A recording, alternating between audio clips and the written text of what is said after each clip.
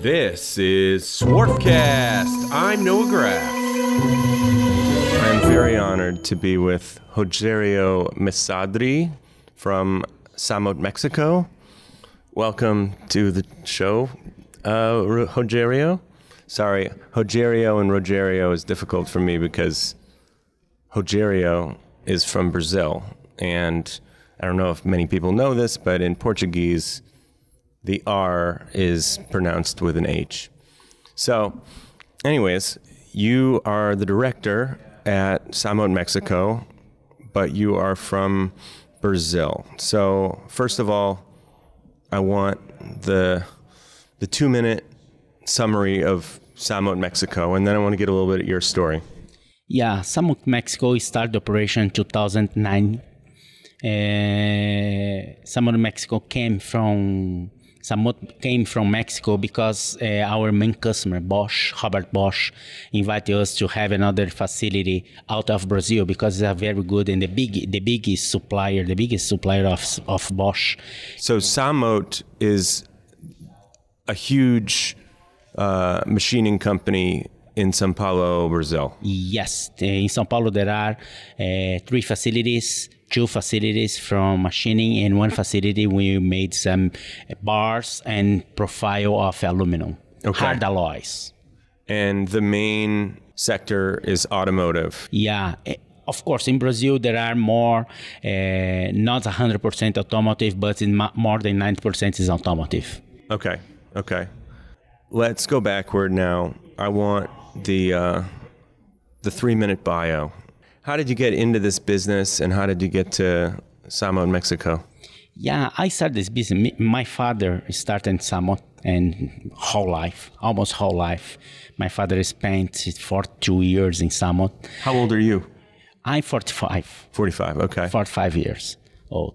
And since I know my life. I saw my father work at the SAMOT and start, of course, in 40 years ago, of course, the father, and like in Europe, the fathers get the children during the vacation and spend some time in the companies. This is normal for us. And my father, we loved this manufacturing machining, and because this me and my brother studied in a technical school in Brazil. You immediately liked manufacturing? Yeah, since the beginning. Since a little child, I loved this manufacturing, how the transformation, the simple bar are very complex parts. Mm-hmm. So then you went to trade school in Brazil, and then you went to work at SAMOT in Brazil, and eventually you went up. I know this, we're not really doing your story justice here, but you went up in the ranks and they said, okay, we have SAMOT Mexico. When did SAMOT Mexico start? Yeah, SAMOT Mexico started the operation in 2009. 2009, and they said, when did they send you over there? Right away? Yeah, I arrived in SAMOT Mexico 2014. 2014. Okay. So we've set the stage. SAMOT Mexico, what kind of machines do you run, and are you primarily automotive? Yeah, SAMOT Mexico is we normally machining the round parts, made bars. Mm-hmm. Okay, multi-spindle is our SAMOT Mexico starts with multi-spindle in the grinding, centerless grinding as well. SAMOT Mexico has anodizing line. This is our differential in the market because normally the manufacturing companies don't have this anodize. This anodize we bring because we have lessons learned in manufacturing in Brazil. The pistons, of course, SAMOT Mexico starts with brake pistons. In brake pistons we have machining, precision machining, grinding and anodizing, and you provide the full service from the supplier, and it's so competitive because you don't need to move the parts and another supplier to have this anodizing and provide so the full solution. You're doing it all in-house, anodizing in-house. Yeah. Wow, that's very good. What kind of multi-spindles do you have just to set the stage? Yeah, index machine, Multi-site machine, Wickman machines. Maurice, okay, so we would call it Euroturn, ZPS, and Wickman. And right now, you're running all of them, the Wickmans, the Maurice, and the Index? Yes, the CNC multi spindles, we run 100% of machines. We have a very few capacity available, but in a Wickman machine it's very difficult. We have a 70% of machines stopped because the challenge is they fit some parts. Normally the parts we can machine in Wickman machine is simple parts, and normally these parts came directly from forging or precision casting. Oh, really? So you're running the Wickmans like chuckers? Yeah. Oh, wow. You don't see that very much. Yeah. We have some parts, a little bit complex parts in Wickman, but is when we start to put more complexity in Wickman, it's not competitive in the market. You need to have the right product of this machine. Simple products with not so much value added. And of course, the cost of raw material is impacted a lot. When we have a high, like a stainless steel, simple parts in stainless steel, we are very competitive. Okay. So this brings me to something I had mentioned to you before. Graf Pinkert, our used machinery business. Many of the CAM multi-spindle machines we've sold recently have been to Mexican companies, Davenport's, Wickman's. Do you think that there's more talent for running those machines in Mexico than the United States, or you don't really know to compare it to the United States? We think that there's more people in Mexico who are willing to run dirty mechanical machines than there would be in the United States. Yes, in Mexico there are talents, but nowadays with the increase of the business, we need to form the talents in house. Somewhat is our skill. We don't hire the talents outside. We normally like contract the intern and start to form and start to training to do this. But do you think there are a lot of people that say in Mexico, all right, manufacturing is a good job and manufacturing with CAM machines, that's good for me. You think that there's a lot of people in Mexico that want to do it? Yeah, one very good skill of Mexican people, there are a very good manual skill. The people likes to do this, like to touch on the machine, to adjust the machine. This is one thing is different I believe it's different in US. I can't compare because I don't know very well in US. But in Mexico the people has a very good manual skill. Is that because like in other cultures like Mexico or Brazil, for instance, it's more like a fix-it culture? People are the same. I mean, here we just throw stuff out and get a new one. Yeah, it's similar. The culture is very similar. Okay, of course there are different because it's different culture, different colonization, but in the end is Latin culture, and of course there are so similar of them. It's not easy for me, Brazilian, adapt with Mexican because there's some difference of cultures. I'm sure. Yes, it is different. Yeah, it's different. In the end, it's different because, of course, I'm from São Paulo. São Paulo is like a big center, technology manufacturing centers. There are a lot of industry in São Paulo. And when we move from Mexico, we don't move from a very skill area, Where are you in Mexico? In Guanajuato.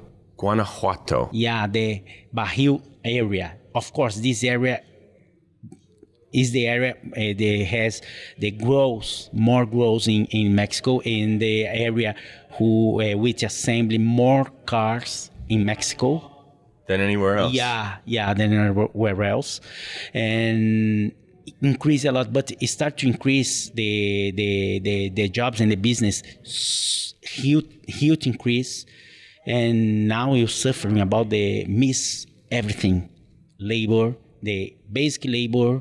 auxiliary labor, technical labor. This is the challenge we have nowadays. So you're having the same challenge, even though this is like, would you say this is like the Detroit of Mexico? Yeah. Yeah. Maybe have the same because, of course, this area we are in Guanajuato State and Silao. Silao, there are General Motors, trucks and SUV cars manufacturing site, and this started 25 years ago, and this area started to grow. Nowadays, only the industrial park we have in Porto Interior, there are more than 30,000 people, 30,000 employees in the same industrial district. 30,000 people in the same industrial park that your company is in. More than 120 companies in the same industrial park. Wow. Okay. Well, that means that there is some skilled labor. Yeah. What is the average salary for, or what are some of the salaries for somebody working in a manufacturing plant in Mexico? Yeah, they're around. I will talk in terms of peso and comparing dollars, but it's around the cost of the labor, the direct labor, around $1,000. $1,000 per week, per month? No. Yes, per month. $1,000 per month. That's for what, a machine operator? Yeah, a machine operator overall. What about a setup person or somebody in management or? The technician is around $1.5 to $1,000 per month, and manager around $5,000 a month. A month. Okay. This is complete cost from the company. And that's the complete cost for the company. What are the people taking home? You can, of course, the low levels, the government take less, around 15%, and the management around 30%. Okay. What does a doctor make in Mexico? Your wife is a doctor? Yeah, my wife is a doctor because when we moved, my wife graduated environmental engineer in Brazil, moved to Mexico, and of course she had a dream to be a doctor.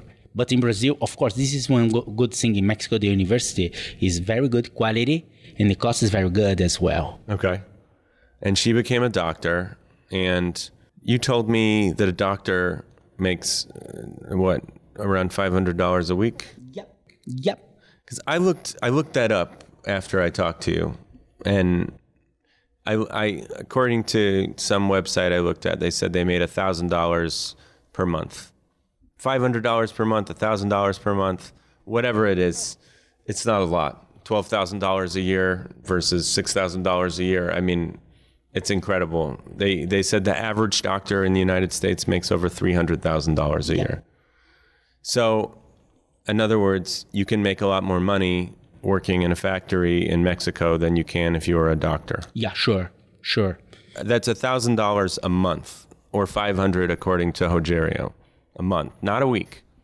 Incredible. Yeah, it's incredible. But I know I have some people I know lives in US, go Mexico back to has a medical treatment and back from US because it's cheaper. Sure, of course. We've talked about labor a bit.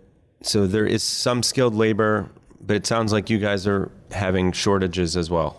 Yes, we have a shortage of labor. Of course, like I said, in our industrial park, we have more than 30,000 employees, but we have open position, 1,000 of open position only in my industrial park. 1,000 open positions, and there's already 30,000 people. Yeah. How many open positions are at your company? Around 10 positions because and how many people are 200. working? 200. Okay, 200 people at your company. You have 5%. Okay. There's a lot of work now that you hear about coming back from China. Some of it is coming back to the United States, and a lot of it is going to Mexico, yeah? Yes, because, of course, the Guanajuato area, there are a lot of Asian, mainly Japanese. But there's a lot of people that are Japanese in your area? Yeah, more Japanese, because OEMs, there are Toyota, Honda, and Mazda. There are assembly plants in this area. Okay. And there are a lot of Japanese. But they're the managers. No. All of levels. Because so they bring employees over from Japan? Yeah, because the Japanese company managing like a little bit different, because there are two managers. One Japanese manager who took the decision, and local manager who only communicate with the people, with the employees. Normally the technician came from Japanese, because the culture is huge different. I see. So they think, all right, this is going to be crazy trying to manage people from such a different culture. Let's bring some of our own over. Yeah. That is really interesting. Okay.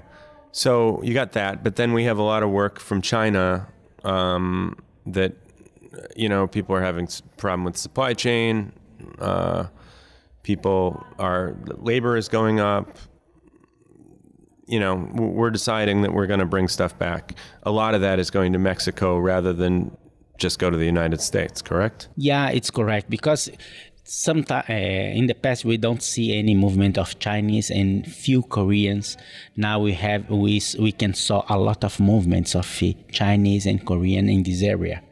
We don't know exactly what they do, but one thing, my impression is they start to buy landfill and the other companies and start to manufacturing in Mexico. Okay, of course, bringing the manufacturing from China, from North America, including Mexico. Very interesting. And that is causing more shortages of people and shortages of equipment, correct? Yeah, sure. So I should have introduced it before, but we're at IMTS right now. Are you buying new equipment from IMTS, or do you prefer to buy used equipment? Both? Depends on the kind of line, but normally we buy the used equipment, mainly the expensive equipment, multi-spindle, we prefer. They bought an index from Graf Pinkert. Yeah, sure. Couple of these 3 years ago. Yeah. It was good business. Are there many other companies with indexes in Mexico? Yeah, it starts, because SAMOT is the first one put an index machine in Mexico. But nowadays there are a lot of companies with index machine, including there are companies that are much more index than SAMOT. Interesting. What machines are you looking for right now? Right now, SAMOT. We'll find it. No, yeah, it's not available machines. This is the point. What are you looking for? We're looking machines? For not Swiss machine, center machine with because one center machine, center machine with 5X, because some you mean like a milling machine? Milling machine, because of course SAMOT Mexico has 100% automotive market, and one strategy is get out portion of our revenue of automotive market. That was the next thing I was going to ask. Are you scared to be entirely automotive? Yeah, we are scared because move so faster, and the uncertainty we have with automotive. Are you making stuff for electric cars as well? Yes, but we're looking for industrial. Here in Mexico, more from industrial and more complex part, low volume, but more complex and more value add. Right. Because we're looking for this kind of we verify some kind of this machine with 4 and 5 axis and new technology, because it's different business. Are you making stuff to ship outside of Mexico or for the Mexican domestic market? No, only Mexico and US. Of course. US, okay. Of course, we have some parts goes to Asia and Europe, but this is a small portion because the big volume stay in North America. How much stuff is going to stay in Mexico versus go to the United States from your company and from No, half around and the- half. Half and half. Half and half. Because the half go directly came from US, and half assembly the other company assembly in Mexico and sent from US. Because of course more than 70% of manufacturing of Mexico came from US. From American companies in the U.S. Yeah, sure. Interesting. And I'm sure a lot of the companies in your industrial park are owned by American companies. Yeah. Interesting. Are you one of the few that are owned by a Brazilian? Maybe there are some business with. What about, there's probably a lot of Europeans as well, right? Yeah. Like, I think a lot of Spanish companies probably have them in Mexico. French. There are French company, Spanish company, there are German company, because follow the OEMs, because there are a lot of German, French, and Asian OEMs, and these OEMs bring here the supplier base, we have mainly Asian, and there are a lot of international companies in Mexico. They're assembling cars in Mexico, not just like you guys are making automotive parts for Mexico, a lot of them. Yeah, And they don't probably, I mean, I'm totally assuming this, but my assumption is they have a lot less electric cars in Mexico than they do in the United States, because you don't have California. Yeah. Yeah. But Mexico, the problem of the electrical cars in Mexico, manufacturing cars in Mexico, we start to manufacture some parts in some companies. SAMOT don't manufacture any parts for electrical cars. But you want to. Yeah, we want to. Yeah. Okay, we have everybody. Yeah, because it's the future. One thing we saw after pandemic, the projects accelerate. The companies want to accelerate the projects and quit the old projects and start new projects, because they accelerate a lot of the new projects. Mm-hmm. So, as far as future, you're seeing you guys diversifying into industrial, trying to get into electric cars, taking away a little bit of the automotive. Any other things that you are seeing, as ways you guys are trying to bring the company forward? Those are it. No, is this our strategy? This is we'll see in the future. In the short future, because of course. Is it really hard to find this other work? Yes. So how do you find the other work? I've done a whole season about people finding work, and often what people say is it's just connections, it's word of mouth, it's quoting lots of jobs. You think finding work in Mexico is different? Is it more you have a sales team and they go out and call everybody, or? We have sales teams, and as well we have a couple representatives. You have manufacturer's rep? Yeah. And that's one of the main ways you get? Yeah. What is something that you learned recently, or you read or watched, something that it doesn't have to be about manufacturing? It's something you found interesting. Yeah, what found interesting, the strategy when SAMOT came from Mexico, the strategy is minimum automatization. Was the strategy was automation? Yeah. Okay. Yeah, because of course the same I believe the same problem US lives, Mexico lives as well, because we don't have a labor. Mm-hmm. It's not non-skilled labor. There aren't. Of course, in the area we stay. And are you? That's another thing you're doing with the company. You're just trying to automate. Yeah, automated. Are you buying cobots? Yeah. Which ones are you getting? Universal? Universal robots. Why'd you choose Universal over some of the other ones? Yes, because it's not the brand, because the only one has available the robots to deliver in a short time. It's only one has the robots available. Really interesting. Not Fanuc? Because Fanuc makes the collaborative robots as well. Yeah, it's well, but it's more expensive. It's not available. That is so interesting. Because there's tons of companies doing them now, but Universal Robots is the one that you can get in Mexico. Yep. Yeah, and there are representative. The service is very good. Very good. Interesting. One other question. Do you have anything else to say to the people of the world? Or is there anything we didn't talk about that you think we should talk about? Yeah, the road change the strategies and the change is so faster. But you need to not be crazy with this. You need to adapt it faster, understand and adapt it faster, because this is the difference of the good managers, and to understand the scenery and try to adapt it, because the pandemic learned a lot for us. Yeah, no, totally. You know, like there was a guy who wrote a book. I can't remember what it's called. This guy I listened to named Scott Galloway says the world basically leaped 10 years into the future. Yeah. Because of the pandemic. You know, everything changed. Yeah. Yeah. And of course, how of leaders must pay attention in the talents. Because the talents, normally the leader would like to attract the talents with money, but it's not money. If the people keep learning, and have the challenge gap.